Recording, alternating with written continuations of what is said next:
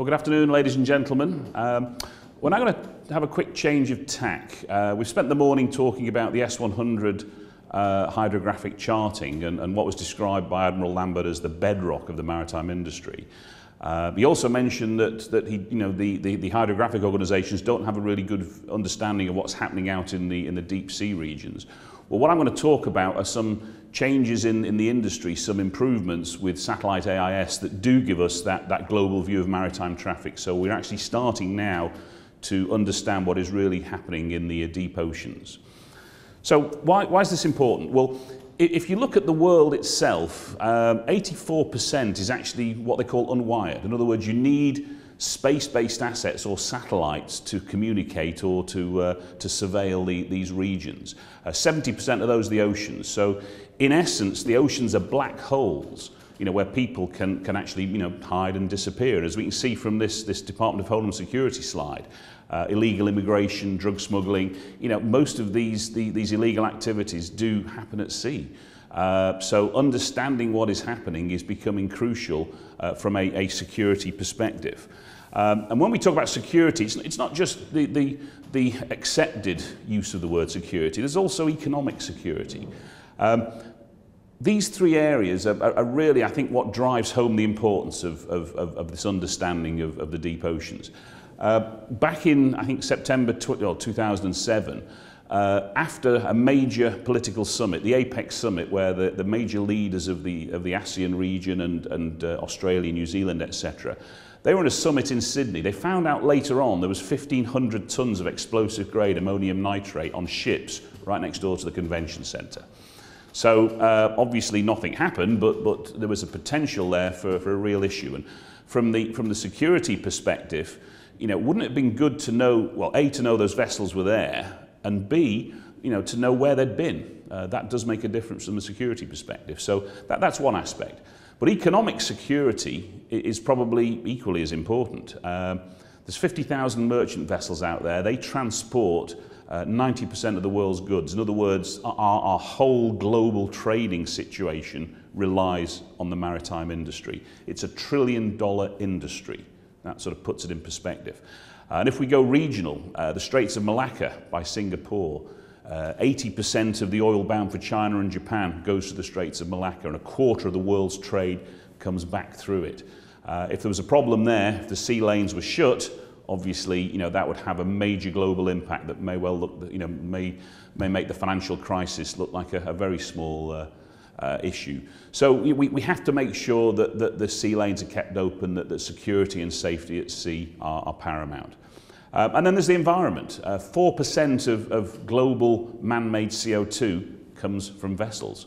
So being able to monitor those, to manage them, and to reduce that pollution is obviously key. And then things like cruise ships, we've all read the newspapers, we've seen what's happening in that sort of particular industry. The ice is melting, there's new Arctic routes starting, more ships will go through very, very tricky areas to navigate, so we have to keep an eye on those. And of course piracy as well. We've seen what an impact that has on the world's trade. And this really sums it up to me. This was on the front of the Wall Street Journal about 2 years ago. So very famous oil company had a tanker full of oil, and it was scheduled, or it was the manifest said it was going to go to the Oman, the UAE and to Saudi.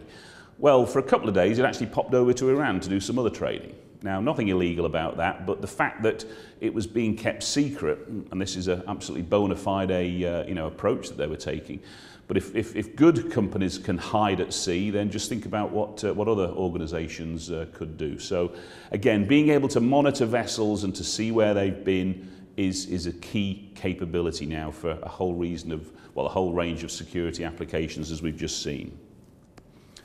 So there are various ways of monitoring vessels globally. Coastal systems, they're all over the globe, but of course they have a short range. So coastal radar, coastal AIS, probably go out to 30 or 40 miles. Long-range identification and tracking, the IMO standard system, again, tracks a certain number of vessels, probably at 25, 30,000. But again, it's a very complex system. It's active, the ship has to transmit, and it's pretty costly. There's local systems, vessel monitoring systems that fisheries organisations or fisheries departments tend to have just to monitor fishing vessels. Again, very local and an active system where the ship actually has to make a phone call or make contact via Inmarsat Iridium or something. And then the satellite imagery, again, just looking down with pictures. Again, they can only cover very small areas, and again, all you see is a blob or a vessel. You've got no ID or attributes. You don't know what that vessel is. And then the Satellite AIS, which is the core of my talk today. That gives you a complete global view of every vessel broadcasting AIS, and there's probably between 80 to 100,000 vessels out there broadcasting.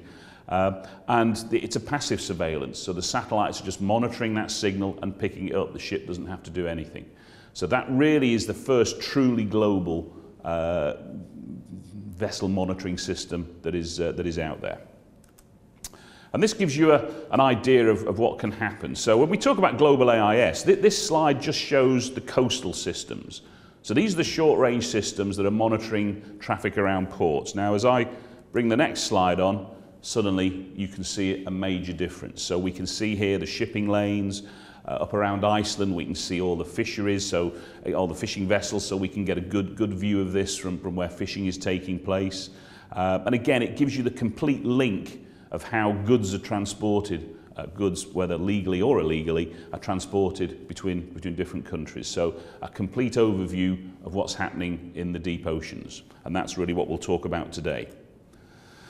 Now, what it does, it uses a system called AIS. Now, I don't intend to go into the technical details of this, but essentially, in 2 or 3 slides, AIS was a system that was put together for safety of life at sea. It's an IMO mandated system. Every vessel over 300 gross tons has to have an AIS transponder on.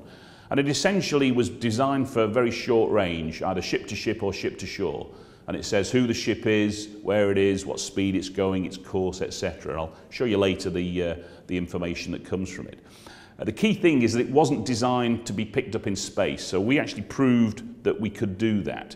The issue being that AIS was meant to work within a 40-mile cell, or radius of a cell, whereas the satellite sees 3,000 miles. So there's a lot of information being broadcast, a lot of interference, collisions. The radio spectrum is very complex.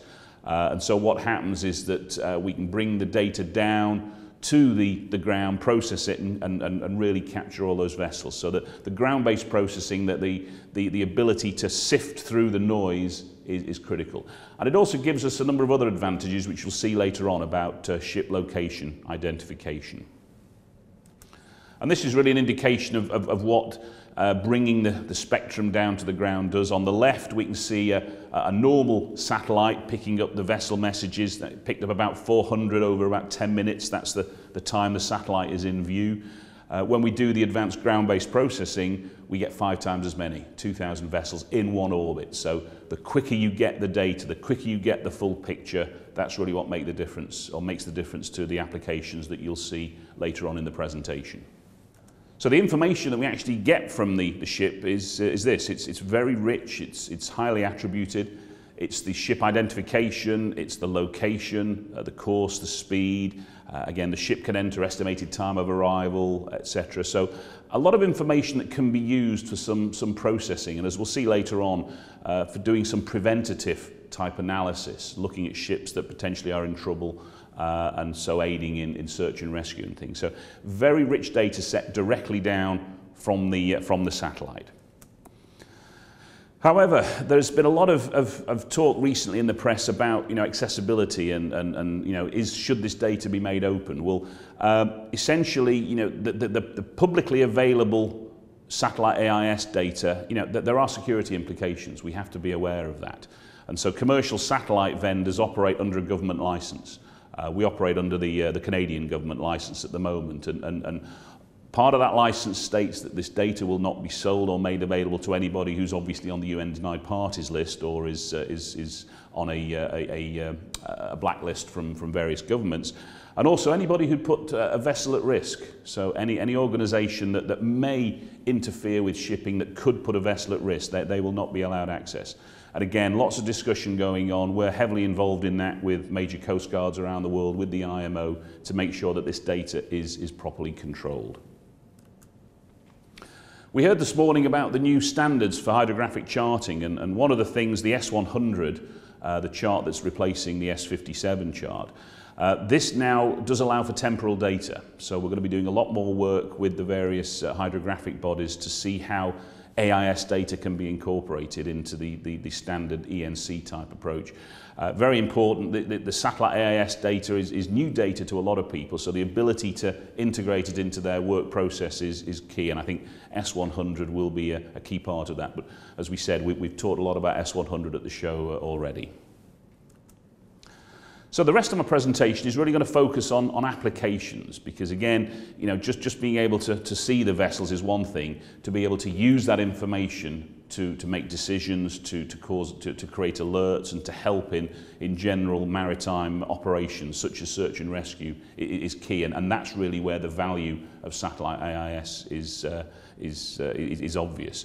So vessel traffic monitoring, again, keeping an eye on what's happening out there, security, surveillance, search and rescue, fisheries protection, all these can really benefit from using Satellite AIS. So we'll talk about a number of these applications over the next few slides.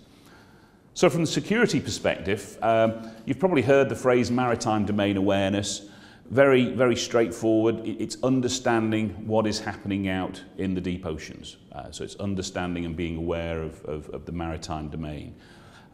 So what Satellite AIS lets you do is understand what's called maritime normal. What are the normal conditions? You saw on a previous slide about the major shipping lanes. You can infer various things from that. You get an understanding of what ships would normally do. If you understand normal conditions, you identify these trends. If you know the trends, anything that's different is an anomaly. So immediately you can actually say, something strange here. You can then do your queuing of other assets. So if you're a Coast Guard, you could send a maritime patrol aircraft out or a vessel, or you could, it may just trigger something that says, I want to check on this ship, I want to see what cargo it's carrying and where it came from. So this whole process of understanding the normal conditions really helps us identify vessels of interest, suspicious vessels, threats, etc. And that really, it's a continual process. You have to monitor, continually as the satellites are orbiting, and it's a global effort. Finding a suspicious vessel is one thing, knowing where it's been for the past 6 months is another, and together they really do help the identification process. So one of our major customers, the Canadian government, they operate maritime security operations centres. This is a slide that they've kindly provided to me to use. Again, the usage of the data here, it's a very, very good view of what's called white shipping. The 90% of vessels that are going about their normal business. Having the picture from satellite lets you actually, remove 90% of vessels from your inquiry area, shall we say. It lets you focus in on those suspicious vessels or the vessels of interest. And you can also track watch list vessels. Obviously, certain vessels are known to be, how should we say, causing issues. So they can be tracked around the globe, and ports and authorities can be warned against their arrivals. But it enables you to get a very quick overview, a very comprehensive overview of the maritime picture. And these next slides really do, show how that was used. So again, back in 2010, the Vancouver Olympics, you can see the size of the areas here that were needed to be covered. The only way of doing them was from satellite. You can identify vessels that maybe radar has picked up. A ship's radar may have picked up another vessel a long way away. Using Satellite AIS, you can find out who that vessel is, good guy, bad guy, or whatever. And it lets you fill in the gaps. Again, coastal radar reaches a certain distance. Other AIS systems, the military vessels have AIS that allows them to pick things up. But again, Satellite AIS gives you the whole picture. So it's very useful in terms of maritime domain awareness for the Olympics. So useful, in fact, that in South Africa, for the World Cup, they did exactly the same.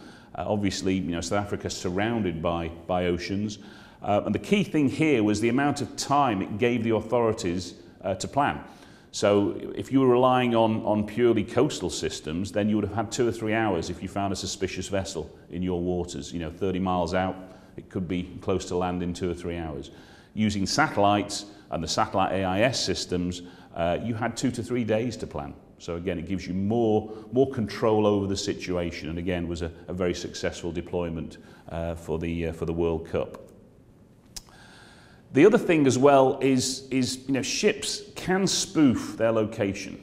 Sounds a bit James Bondish, but you can get GPS jammers. You can set the GPS incorrectly. And this was an example that we found where there were 7 Chinese fishing vessels slap bang in the middle of India, as you see up there on the top left.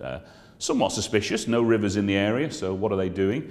Well, one of our guys took a look at the data, and just by changing the longitude to the correct longitude, by changing a sign, they ended up 200 miles off the coast of Chile. Now that's where Chinese fishing vessels normally fish. 200 miles and maybe 30 yards, so we're not sure exactly what they were doing, but immediately the Chilean authorities were able to go and check that they were, in the appropriate areas, they weren't illegal fishing, etc.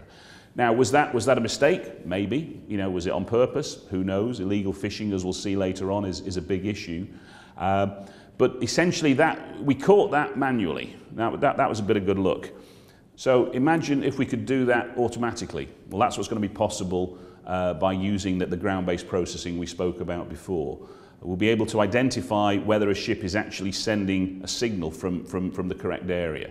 Again, using this advanced radio frequency processing, knowing where the satellite is, checking the radio frequency message. We'll be able to tell, is a ship in the approximate area that it says it is. So immediately we'll be able to provide alerts, as you saw before, fishing vessels that say they're in one area but are actually in an exclusive economic zone, illegal fishing. That's very important. So this will be one of the key services that will become available through Satellite AIS in the future. Now, we mentioned earlier on about the different capabilities that were available to monitor the oceans. One of them was satellite imagery. Now, there's a lot of interest now in integrating Satellite AIS with satellite imagery, because imagery itself says there's something there, but it doesn't identify what is there.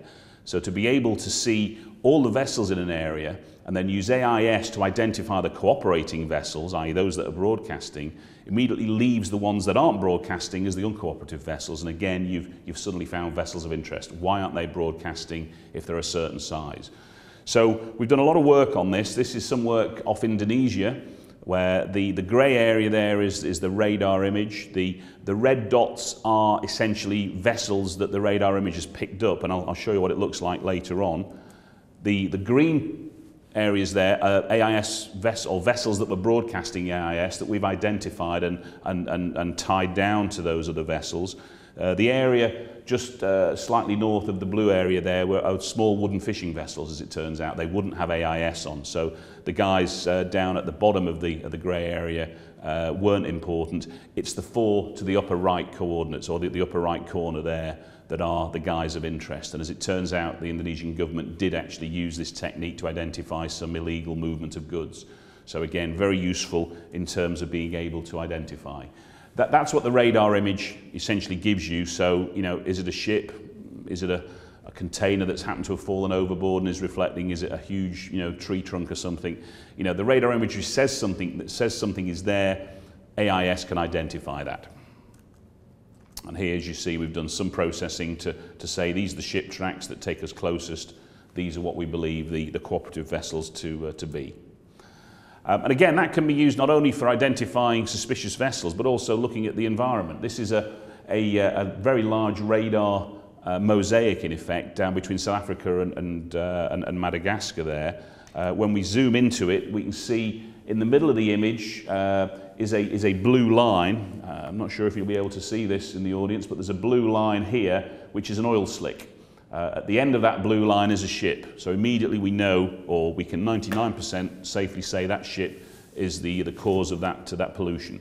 So again, you can check on the oil on the ship, you can get samples of the oil in the ocean and essentially find out who is the polluter. So radar imagery is used widely for identifying oil and pollution on the surface of the ocean. Okay, let's move on to vessel monitoring now.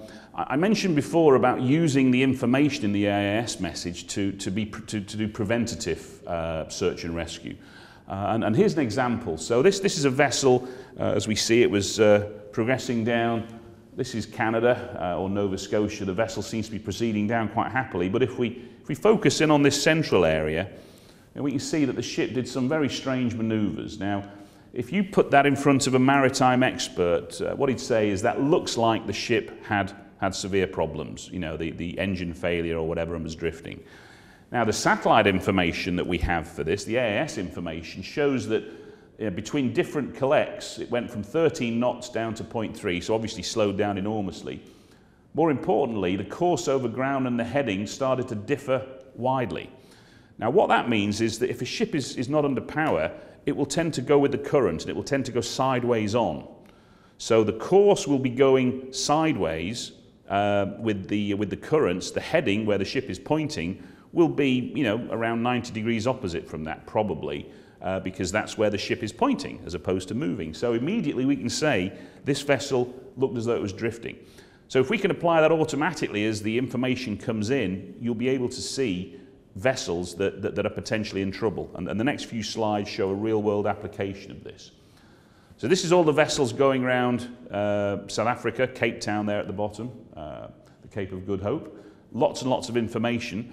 If we apply that processing that we saw before, looking at the course over ground and the heading, we can immediately say from all those thousands of ships, we end up with 7 where the course over ground and the heading are different. So immediately, the guys way away from land, probably no problem. The guys close to land, if that's a large oil tanker drifting within 100 miles of your very sensitive coastline, I think you'd want to know about that. So this immediately allows the Coast Guard, the Maritime Safety Agency, to pick the phone up, call that ship, and find out what's going on. A lot of ships will not dial in immediately. If they've got problems, they'll try and fix it themselves, etc. This enables the Coast Guards to really keep an eye on what is going on out there. So that's a key use of Satellite AIS. We've all read the press. I'm sure we've all booked our cruises for our holidays this year. But this is the Costa Allegra. This is the sister ship of the Concordia. This is the one that had the problems out near the Seychelles. This is the fishing vessel that helped tow her in, probably the biggest catch the fishing vessel's ever made, I suspect. Anyway, when we look back at what the AIS signals were saying, is that they were fine here, 15 knots, pretty typical speed for a cruise, course over ground and heading very similar. Suddenly, course changes, and then we lose the heading information. Now, the Allegra had a fire on board. The heading comes from the ship's systems. They obviously went off. So immediately that flags a problem. Now, I'm pretty sure that these guys called in pretty quickly with being a passenger vessel, but again, it shows you that you can automatically identify a potential issue with a ship purely from the Satellite AIS information. Okay, we mentioned before about environmental monitoring. Ships produce 4% of CO2. They also produce sulfur and nitrous oxide, or oxides of nitrogen. So, really are pumping things out into the atmosphere. So if we know the ship, we know the type of engine it's got, we know the speed it's doing, we can start, working out where that pollution occurs. And this is some work that's been done by the Finnish Meteorological Institute using some satellite AIS data, showing where obviously you have the largest pollution. Excuse me. So we can see here the Straits of Malacca, and up here, by Japan.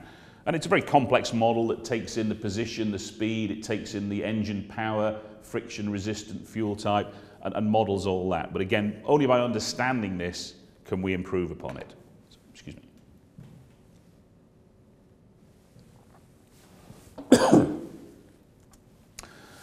Okay, in terms of planning, putting new ports in, understanding where you have to have search and rescue capabilities, excuse me, it's important to see what the typical traffic patterns are.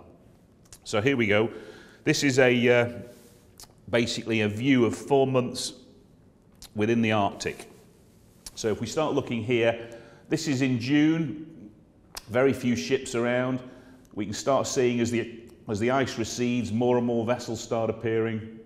Not sure if you'll be able to see that at the back, but essentially we can see over the 4 months of summer, lots and lots of activity, things being transported. As we get close to September and October, the ice starts coming back in again. We're not actually showing that. This is just viewed on Google Earth. And suddenly the ships have disappeared by the end of October. Only a couple of icebreakers probably going around. So by looking at that and creating heat patterns, so here we can see this is the densest area. Coast Guards can plan ahead. They can understand, what the typical traffic patterns are. So again, very important for planning and preventative, what I call preventative search and rescue. The World Wildlife Fund are also using this to really see the impact of shipping upon animals. the fauna in remote areas. So again, it has another environmental use as well. Okay, we're coming back to the safety issue again, because AIS was initially developed as a safety system. Again, just using South Africa as an example, in certain weather conditions, there can be rogue waves, very, very treacherous navigation conditions. And again, depending on the ship, whether it's low draft, whether it's fully loaded, the speed it's going, the route it's going, is it going perpendicular to the route of the current, all these things really have an effect. And so again, we can put things like wave information. This comes from NOAA, 3-hour updates, near real-time information on wind speed and wave heights, and etc. Tie that in with the satellite information, the AIS information, and from that you can pick out maybe 3 ships that could be at risk of foundering. That might be for a number of reasons. Again, draft being a key one, type of ship, is it loaded up, and the direction, speed it's going. So the Coast Guard again could call these guys up and say, we think you're going too fast for the conditions, either slow down or pull into port or head back or whatever. So again, preventative, search and rescue, Coast Guard applications, improving the safety of vessels out at sea. The information from the AIS, the location, can again also be used for verification. This was an example where a vessel exchanged its ballast water. It said it exchanged it out here. This is its logbook positions.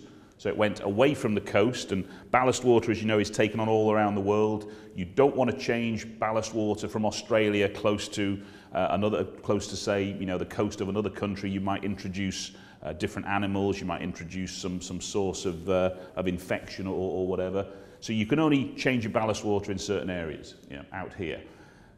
The ship was under suspicion, so the authorities looked at the Satellite AIS location and proved that the guy never actually went outside the zone. He was shown this, the skipper, immediately guilty, and was subject to a very severe fine. So again, using Satellite AIS to verify what people are saying they're doing, especially when it's a critical thing like changing ballast water or cleaning tanks or changing engine parts or whatever. You can use it for immediate verification. And I don't know if a number of you remember, about 18 months ago there was an environmental incident down on the Great Barrier Reef. There was a Chinese coal carrier was going through a valid route down here on the Great Barrier Reef, but unfortunately misjudged it. Hit the reef, caused immense damage, and obviously was polluting through oil. Now, as you can see here, this is the gap. It's a valid ship route or sea route. These are 2 AIS receivers that the Australians have put on there now to check vessels in the area. But as you can see, they make the decision to go down that route about 24 hours beforehand. And again, we can see here, this is an example of some vessels heading down to the reef. You can see the route they've taken and where they made the decision to change route. So this means the Coast Guards, or the Maritime Safety Agency, can actually see who's heading for that gap. They know the vessel. Is it a bona fide skipper? Does he know what he's doing? So again, they can really check on guys heading for what is quite a difficult navigational route down here. So again, forewarned is forearmed, as they say. This is advanced information that helps you manage your vessels better.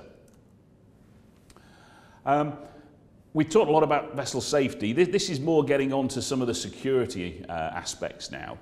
So we've worked with a company called i2 who do link analysis software. So they link different things together within the software. And this is an example where, in just taking a day's worth of data of vessels in the Horn of Africa, they have applied it to their software, and they've compared the data or data mined information in what's called the World Check database. Now, that's a commercial offering, but it's the database that banks use to check on organizations.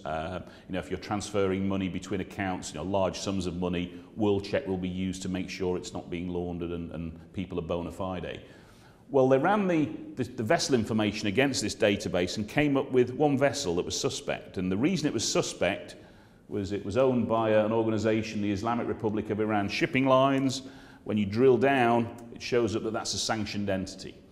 So what you could then do is to say, okay, let's look at all the other vessels owned by this company. Where are they going? And if they're all going between Iran and Somalia, it gives an indication that there's something untoward going on. So again, it just shows the value of integrating the satellite AIS information with other database information. The synergy of integrating information gives you far greater results.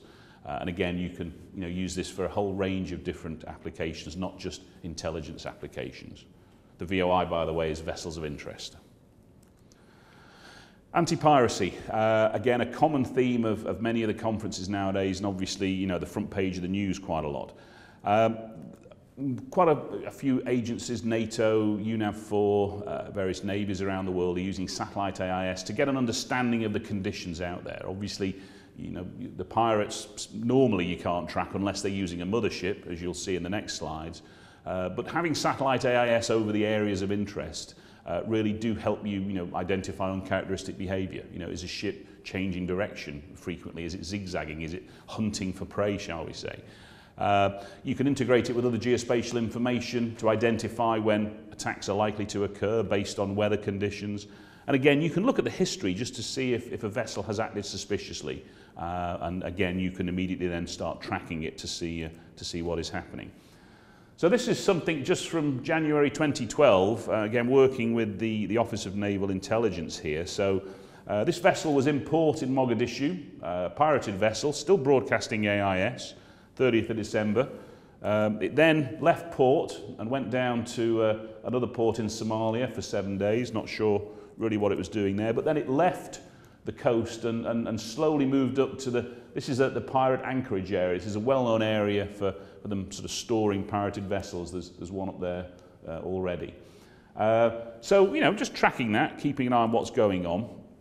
At the same time, another pirated vessel made a move. It hadn't moved for quite some time. It had been there for several months, and then suddenly it moved. But we then didn't pick it up for 3 or 4 days, probably turned its AIS off, didn't want to be seen. But then 3 days later, it starts transmitting again. Now, the AIS transponder will both transmit and receive, so perhaps he was out in the shipping lanes there, looking at other vessels around him. In other words, was he acting as a mothership, trying to find vessels that were possible hijack targets. Again, this is work that we were doing with ONI. This is one of the reports. Obviously, the organisations transmit these reports to ships in the area as warnings. And again, we can see there that this was the Liquid Velvet and the Nawal Ali together. Very suspicious activity, as we saw from tracking using the Satellite AIS. So again, very useful in the war against piracy. Fisheries protection. I mentioned earlier on that illegal fishing is an issue. It's in fact a $30 billion a year industry, if you want to call it that. It plays havoc with countries' economies. One of the reasons we have the issue in Somalia is that most of the pirates are fishermen whose fishing grounds have been depleted through illegal fishing. So we have to take account of this. It's not just a fisheries issue, it's a security issue as well. So this is just an example. The US Coast Guard, obviously looking after their exclusive economic zone, this is Hawaii.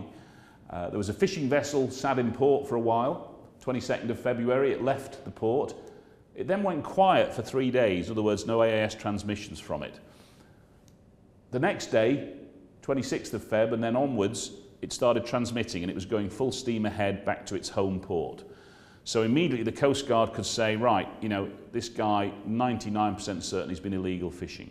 Nothing they could do about it then, but the fact he turned it off and then turned it back on again 3 days later, going for his home port, identified him as possibly illegal fishing. So now he is a watched vessel. When he comes back into the area, an alarm will go off, and the Coast Guard will use its other assets, its fisheries protection vessels, its maritime patrol aircraft, to keep an eye on him. So he's now a marked man. So people say that this is a passive system. It only picks up when ships broadcast AIS. Well, yes, but the fact they turn it off sometimes is an indicator to us as well. It's almost like, think of it as camouflage. They think they're camouflage, but when they pop back up again, we can see them and infer what's gone on in between. So again, just an example of how we can monitor fishing as well, and also use the AIS signal to identify vessels of interest. And the final area, again, there are incidents at sea. There will inevitably be incidents at sea for a long time. Understanding what's happened in them will help prevent other similar incidents. So we can use the AIS data for post-event analysis. This was an example of a cruise ship going down, very popular, coming down here, the Magellan Straits, Drake's Passage, down off the tip of South America. So this was a cruise ship that got into trouble. And when we look at the AIS signal, we can see it came down here all the way around, was doing all very nicely until it got to here. Now on the 7th of December, it reported engine failure. We can see it slowed down enormously, hence the engine failure. However, in the post-event analysis, what could be gathered or garnered from it is what happened here. There's something happened here. Did the skipper not report engine failure there? Did he have other issues? So again, the analysts at the end can look at this and start working out what really happened. If he did have engine failure, he could have put his passengers at risk. So again, it's important to know what has happened, and this track, this monitoring really does help people understand the conditions, and again, that will lead to changes in procedures and processes which will improve things. Okay, so really I've hoped there to give you a good overview of Satellite AIS and what it can be used for. Uses are growing daily. Every time we speak to somebody new, they have a new application for it, and hopefully you've got a feel for really the value it brings, both in preventative applications and in verification, validation and things. AIS has been very successful. It's here to stay. It's on up to 100,000 vessels. No one knows the real number. It's fully operational. There's customers around the world using it. Most of those examples we saw were actual customer examples. It's the only system that really gives true deep sea coverage in all sea states, so we can monitor vessels globally. And as the title of my presentation said, Satellite AIS does complete the picture with a global view of maritime traffic. So thanks very much for your attention. I'll be happy to take questions now. Thank you.